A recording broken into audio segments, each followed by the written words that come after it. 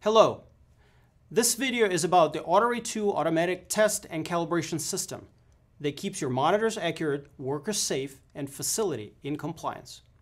In this video, we're going to review the setup of an AutoRAE 2 Cradle for deployment in standalone mode. And the AutoRAE 2 Cradle that we're going to look at is for multi-array pumped instruments. Before you start the setup process, please make sure to review the user's manual. The setup process is very simple. All you need to do is to attach the end caps to the cradle, fix them with the screws, then power the system and connect calibration gas. It's that easy. There are two end caps that are used when the station is deployed in a standalone mode. These two end caps are not used when the cradle is deployed as part of a controller-based system. So first, install the left end cap or the right end cap as you please. The left end cap just snaps in and it's good to go. The right end cap actually snaps in, and it also needs to be secured by the screws.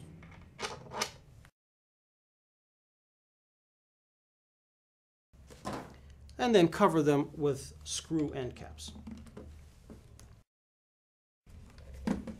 That's all it takes to really assemble the cradle for a standalone deployment. Please notice that there is an external filter that's already pre-installed on the cradle. We're providing 3 extra external filters for free, but please make sure that you use the cradle with an external filter at all times. Next thing to do is to power the system up. So there is an AC adapter that comes in the box with interchangeable international prongs. I'm in the US right now, so I'm using the US plug. So the AC adapter barrel goes into the AC adapter opening here, and then I just plug it in, and then the system initializes automatically. Next thing to do is to connect calibration gas. Standalone cradle has 2 dedicated gas inlets, gas 1 and gas 2, and an exhaust port. The beauty of the AutoRAE 2 is that the inlets are configurable, and you can set them up to match the configuration of your multi-array.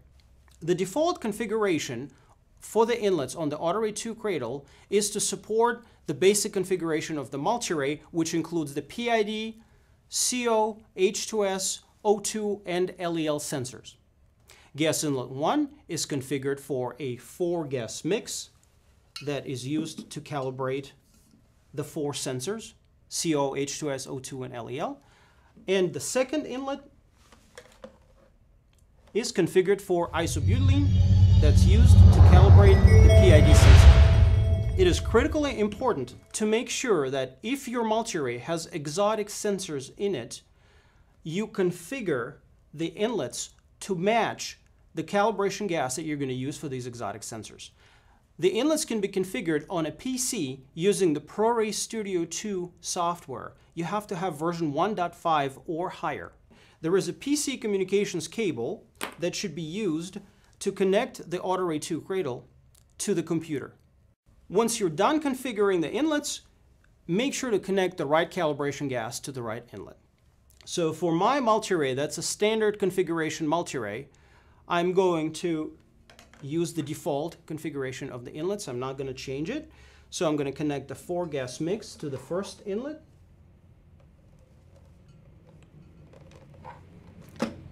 And then I will connect isobutylene to the second inlet.